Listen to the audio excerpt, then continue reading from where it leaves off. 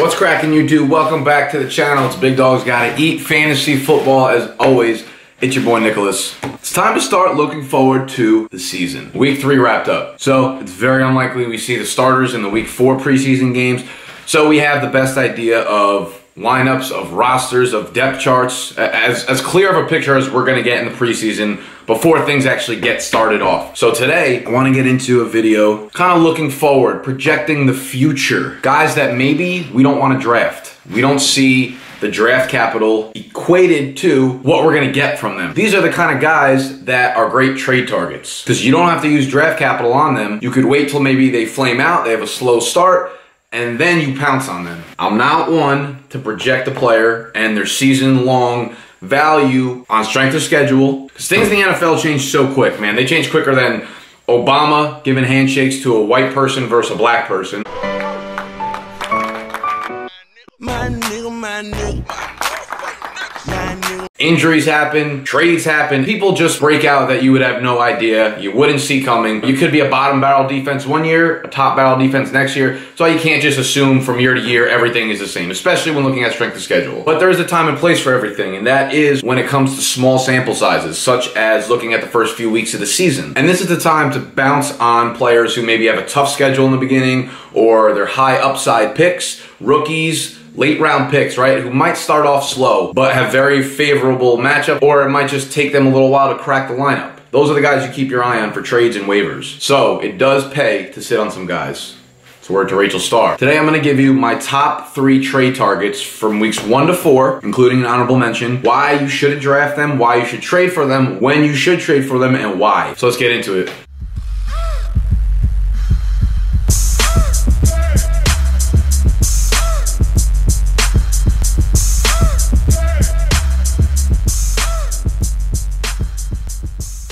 I also want to throw this in before we start the video, and this is not a plug to try to get more followers on Twitter, but I get a lot of questions about like the subscriber leagues, updated rankings, and things like that about the draft guide. This is why you should follow me on Twitter, because those little comments and stuff are things that I tweet out about all the time. I'm not going to make an individual video every time like something minor happens, but I could send a tweet, obviously, to let you know when the rankings are going to be out, or let you know when the subscriber league winners have been picked. Definitely follow me on Twitter, which is linked here already if you're not. Just want to throw that in there. First up on my list, we have Dez Bryant, Dallas Cowboys wide receiver. He's been creeping up draft boards as of late because he's looked good in the preseason. Him and Dak have had that connection.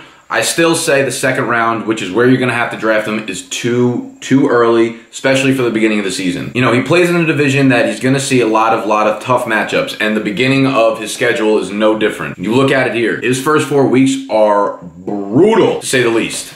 The easiest matchup he has of the first 4 weeks is against the Rams when he goes against Tremaine Johnson, who was still a top 25 cornerback according to the Pro Football Focus rankings. Now you see the grades on there, and the grades are listed like this. If you're 50 to 70, below average, 70 to 80 is average, 80 to 85 is above average, 85 to 90 is high quality, and 90 plus is elite. So everyone he plays in the first 4 weeks is above average at worst, and most of them are high quality or elite. All 4 of these matchups, the Giants, Denver, Cardinals, Rams, all 4 of those teams were ranked top 7 in the NFL last year in pass defense. Janoris Jenkins, could be Cromartie, Aqib Talib, Chris Harris, Patrick Peterson, Tremaine Johnson. All extremely tough matchups over the first 4 weeks of the season. You're thinking, hey, you know what? Dez is pretty good in his own right? He is an elite wide receiver. The matchups don't really matter that much, do they? Let's take a look. I'm going to give Dez the benefit of the doubt here, right? What I did was I went back to 2012. From 2012 to 2016, I wanted to see Dez versus top-ranked pass defenses. And like I said, these are all top 7 from last year, but we're going to extend that to top 12 just to give him the benefit of the doubt. Here are his splits versus top 12 pass defenses versus bottom 20 pass defenses. The splits are huge. There's a major drop-off when Dez goes against elite pass defenses. His fantasy production falls by more than 7 points per game in PPR formats. That's a tough pill to swallow for owners that use their second-round pick. If you're using a second-round pick on wide receiver,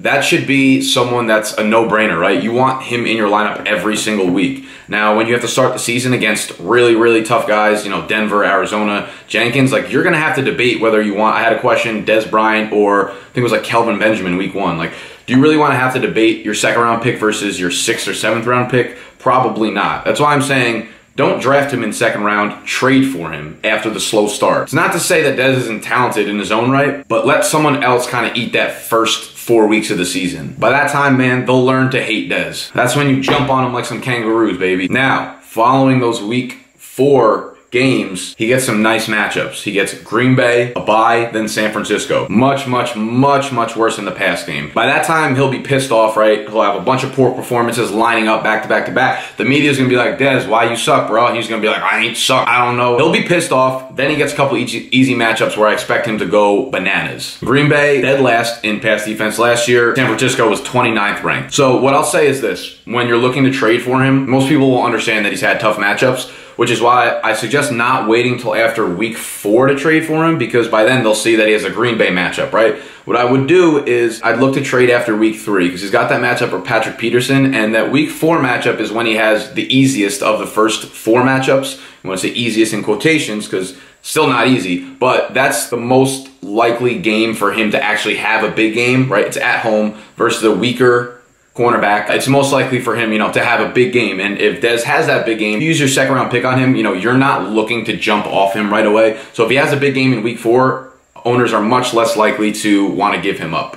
So start the trade offers in week 3. That way, if the other owner accepts the trade, great. Then you have him with nice matchups coming up. If he doesn't, at least the owner will have that thought in his mind, like, oh, you know what, Dez, there is interest in Dez. If he does have a weak game again against the Rams in week 4, if he struggles again, then boom, he'll be ready to send Dez over your way. So that's why I'm looking at Dez as a good trade target. You get a lot of the strong matchups out of the way right away. There's juicy matchups to come, and he does not fare well against the better matchups. Okay, trade target numero dos. Isaiah Crowell, running back of the Cleveland Browns. Now, unlike y'all, I don't even have the chance to draft this guy because in my keeper league, he's being kept for like a 13th round pick. If you want Crowell this year, if you're in a savvier league, you're gonna have to use probably a 3rd or 4th round pick to get him. They'll probably drop a little bit because people probably assume he's a boring player. They don't want the Browns running back, so he could drop if you're in a less competitive league. But the reason I like Crowell, the reason I'd want to trade for him is probably, it's not the same reason as Dez. It's not the matchups. It's not anything like that. It's probably a reason maybe you're not expecting. It's about DeShone Kizer, and strictly about Kizer, and Kizer's ability to run the football as a quarterback. This is a little fantasy football trick that surprisingly not a lot of people know about. And it just comes down to the fact that running backs in fantasy, their production skyrockets when they have a mobile quarterback, a running quarterback under center compared to just a pocket passer. From a common sense standpoint, it just makes sense. I mean, think about it. The defenses have to account for not only 1 primary rusher, but 2, right? They have to put an extra defender on the quarterback, keep an eye on the quarterback. The edge defenders have to do the same thing. So they can't just be thinking if they're running the ball, it's going to the running back. Now it can go one of 2 ways. So I expect this to be the same thing with Isaiah Crowell in 2017. And we could look back at sample sizes, right? We had Crowell running with Robert Griffin III last year. I know like people probably forgot that he actually played quarterback. But you can see we had 5-game sample size of Crowell with RG3 versus without RG3. And it wasn't like RG3 was good last year. It wasn't like RG3 was so good that that's why Crowell's numbers were there. It's because RG3 is mobile. You see the fantasy points are increased by about 3 points per game in all the formats. His rushing yards went 48 yards a game to 82 yards a game. His touchdown total was almost doubled from 0.36 a game to 0.6. And then you just go back throughout history. You look at Alfred Morris, right? With versus without RG3. The numbers speak for themselves. He's way better when he had RG3 under center. I'll leave this up here for a second for you guys to take a look. We see LaShawn McCoy with versus without Tyrod Taylor over the last 2 years. I know this is a super small sample size, and the quarterback probably played a role because it was probably a drop-off from Tyrod Taylor, but again, I think it speaks volume. This is something that's tried and true. You could look at probably any running back that's played with Russell Wilson and without Russell Wilson. It's the same thing. Cam Newton does a lot of the same for D'Angelo Williams, for Jonathan Stewart throughout history, if you want to put it that way. Now, I actually wrote this blog post because I do all my videos based off blog posts.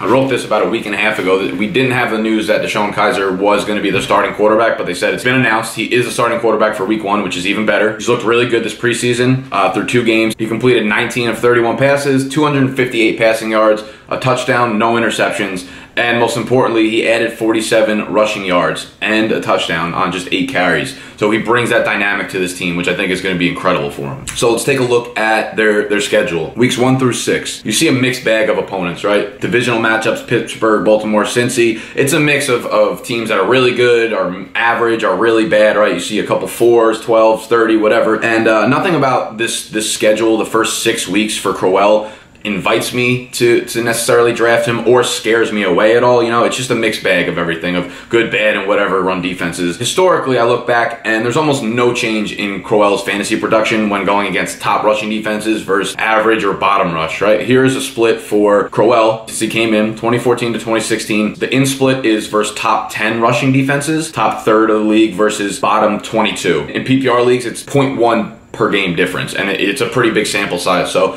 nothing about him playing good defenses versus bad defenses necessarily scares me off. So why do I suggest trading for him after week 4 if the schedule isn't a big factor for me, or why not just draft him outright? Why not week 2? Why not week 7? You know, so this is why. One, I don't necessarily want to draft him outright in the 3rd or 4th round because I think his ceiling is capped just from being on the Browns, and I wouldn't suggest trading for him for like in week 2 because no one who drafts a player wants to trade him in the first week or 2 of the season. So that was kind of off the board. The second reason, Kizer wasn't the starter when I wrote this, so I said if Kizer somehow isn't the starter to open the season, he will be by after week 4, but we already learned that he is. Third reason to wait on it a little bit is the fact that Kizer is a rookie, right? And I think it's going to take him a few weeks to kind of adjust to the game speed of the NFL. You know, rookies, for the most part, start off kind of slow. We saw Wentz get out to a great start last year, but I think, it will take Kizer, someone who's very young, a lot of raw talent, but I think mentally he's going to have to adapt to the game for a few weeks and kind of get better with his decision makings, even though he's looked great this offseason in terms of options and doing the right reads and stuff. But waiting a little bit just because he's a rookie is why I suggest waiting until week 3 or 4 to trade for Crowell. So by week 4, I think the offense will be running pretty fluidly. They have a much improved offensive line. They went out and signed a few guys through free agency. They were already pretty good last year, and now they're going to be much better. And you also look back at their schedule. Week 5, they play the Jets. Week 6, they play Houston. Now, I'm not necessarily saying that either of them are bad rush defenses because they're both pretty good, but the likelihood of them actually being the Browns being in those games, right, against the Jets, against the Texans, who are a ground and pound defensive team, they're going to keep the games close at a minimum. So that means the game scripts will be in Crowell's favor. When last year, you play a team like Pittsburgh, there's a good chance that Pittsburgh throws up a 35 spot and the Browns are playing catch up for the most part. But against the Jets and Houston, week 5, week 6, I would expect them to be in the game, and I like Crowell to see 15 to 18 carries during those games. I'm not here to make a case for drafting Crowell, but it's relatively unheard of for Mo. He's not a household name right now. But the reason, he was a 5-star recruit coming out of high school, really big time recruit coming out of high school. He won the SEC Freshman of the Year award when he played at Georgia. He was really good in high school, really good in college. He got kicked off Georgia's football team because of some off-the-field issues, which was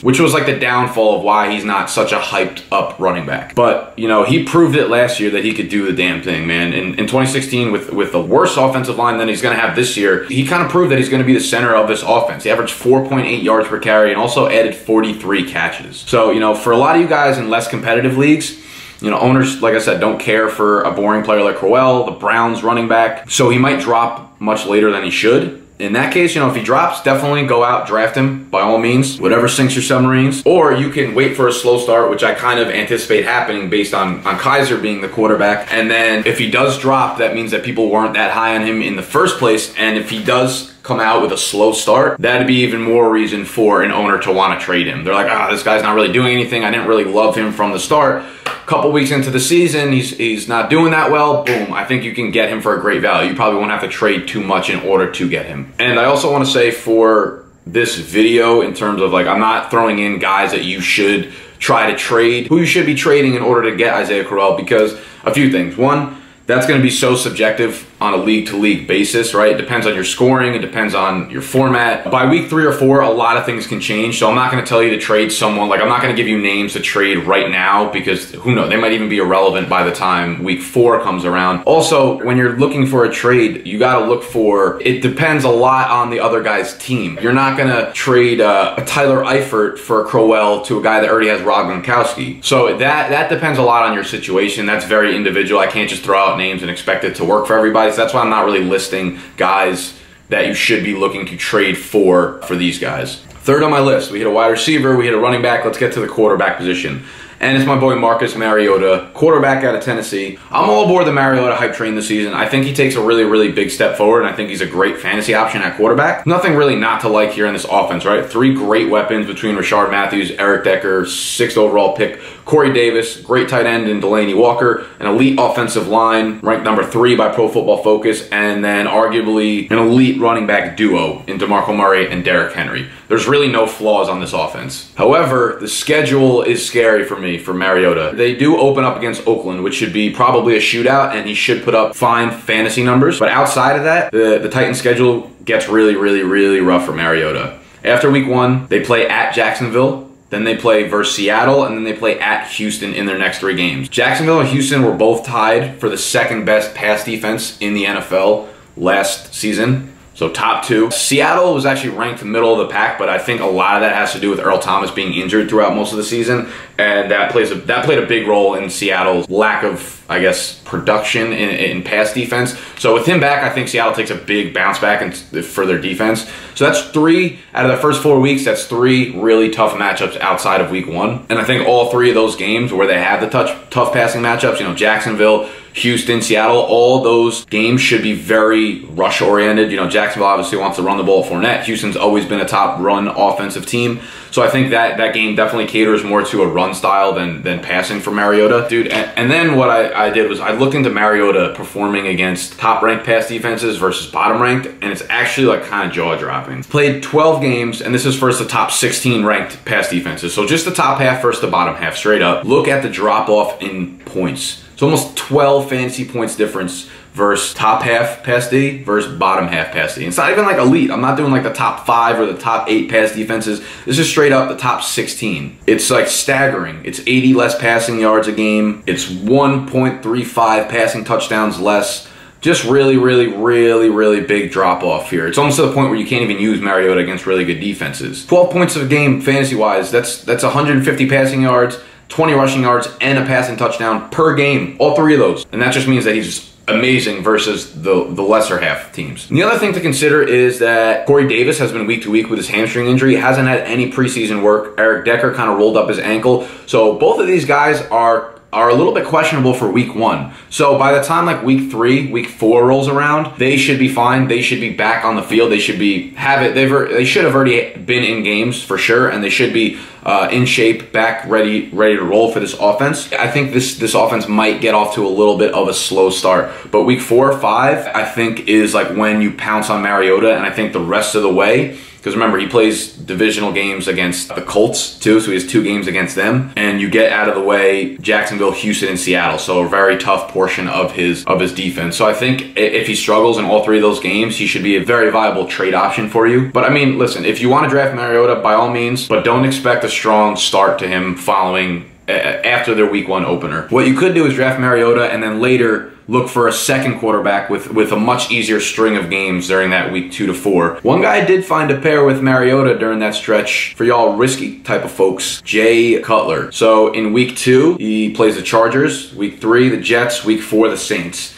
Not great, but much easier than Mariota's schedule, and that Saints week 4 game is very juicy. But he should be back, he should be right back on schedule, Mariota. After those first 4 weeks, he gets Miami, Indy, and then Cleveland. So just incredible matchups following those first 4 weeks. So those are my top 3 guys that I think are great trade targets at those positions in the early weeks of the season.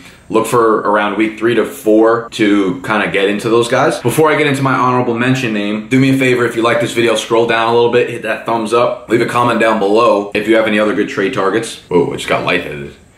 Woo! I think I've been talking too fast. I think I talk so fast and I forget to breathe sometimes. Match that with a lot of caffeine is probably not a good combo. Anyway, so honorable mention, Joe Mixon. I'm in the majority here. I have pretty much the same view as most people. He's an elite talent. There's no argument there for Joe Mixon. The question is, how much work is Hill going to get in front of him? How much work is Gio going to get as the passing down back? We've seen Hill start all of their preseason games, and we've seen him do not amazing, but not terrible, as most people kind of expected. So as Mixon kind of creeps up into the 3rd and 4th round of drafts, I'm getting more nervous about drafting him, which is why I think I'm leaning off drafting him at those spots and looking for a trade, especially if Hill's getting a lot of work in the early season and he struggles or Mixon doesn't get enough work. That's exactly how I kind of see this backfield playing out, right? Hill's not going anywhere, at least for the early portion of the season. I think eventually he'll crawl his way out of the backfield and Joe Mixon will take over, but it won't be that early. I think it comes down to how patient is the owner of Mixon in your league. And you look at the Bengals' opening schedule, their first 5 weeks. Those first 3 weeks are tough. Baltimore, Houston, Green Bay, all top 12 run defenses. Not a lot of touchdowns scored against them. Great yards per carry. Baltimore's always tough. That in-division matchup is tough. Houston's always good. Getting J.J. Watt back should be even better. Green Bay, terrible passing defense, but actually very, very, very good against the run last year. So those first 3 matchups, while I expect Hill to play a role in the backfield, it's also against tough matchups. So that's 2 things working against Mixon, which is why I probably expect him to be get off to a really slow start. Now, it's possible both guys struggle in those first 3-4 weeks, but after those first 3 matchups, they get Cleveland and then they get Buffalo, both awful as run defenses. It's also likely that the Mixon owner knows that they're going to be playing Cleveland in week 4 and they're expecting it and they're going to hold on. And after Buffalo, the Bengals get the Steelers and the Colts, both ranked poor against the run last year. So a lot of good matchups after those first 3 weeks. So what I would say is it might actually be worth offering something big for Mixon after week 2. You know, if he struggles versus Baltimore, struggles versus Houston, I know it's early and the owner might not want to give up on Mixon that early, but if you wait till after week 3 and the owner sees that he's playing Cleveland, there's a very small chance that he gives Mixon up. Even if you have to give up someone that's around the same draft value as Mixon after week 2, I would say go for it because you're getting probably the worst part of what you're going to get from Mixon. You know, the early games where Hill is having a big role in the offense combined with tough matchups. Get those out of the way. Trade someone who the owner wants. Look at his team. Kind of maybe throw 2 players in for 1 for Mixon, and I think you'll be sitting pretty by the time week 4 hits and they got that Cleveland matchup. But I'm definitely getting a little more nervous about taking Mixon in the 3rd to 4th round of fantasy drafts after seeing what we've seen in the preseason. So that's that, man. Those are my top 3 trade targets, with Joe Mixon kind of rounding out the honorable mentions. And I'd also say, for those of you who bought my draft guide, again, I sent out updated rankings following the Ware and Edelman injury and also following some of the week 3 preseason games. I didn't get around to doing all of them, so updated rankings will be out to you by tomorrow. I usually try to send them out around 2 or 3 p.m. Eastern time via email. So thank you again, and if you haven't purchased it, check out the website. I'll link it up here. $4.99. Don't buy coffee like me and buy this. And that's that. So give the video a thumbs up if you enjoyed. Comment down below something, I don't know, fantasy football related. If you got any questions, I will gladly answer them. I'll gladly argue with you. That's that, and I'll see y'all on the next episode.